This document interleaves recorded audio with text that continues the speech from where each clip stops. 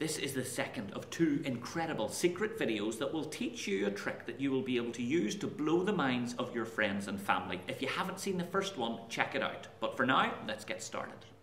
This is a trick about the escapologist. Follow along with your 3 character cards. Hold the packet of cards in your hand face down. Make sure the escapologist is on the top of the face down packet so we know where he is. He will now try to escape from us. I'm going to ask you to mix the cards according to your own formula. I want you to think of a number, a small number from 1 to 10. It's easier if it's below 6. That is going to be your own secret number. Now move that number of cards from the top to the bottom of the packet like this. Do that now. In case you've managed to follow the position of the escapologist, I want you to do it again. Move your secret number of cards from the top to the bottom. This time, do it a little bit faster. Now, I'm going to complicate things so you have trouble keeping track of where he is. My secret number is 2, so move 2 cards from the top to the bottom. Good. Do that again, a little bit quicker this time.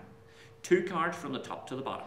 So you know that I didn't make the last move. I want you to move your secret number of cards again from the top to the bottom of the packet. Now, I've got no idea where the escapologist is in your pack because I'm not there with you.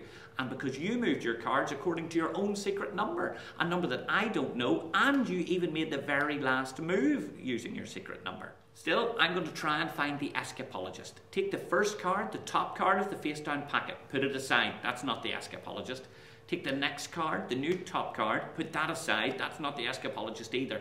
The card in your hand, the last card, is the escapologist.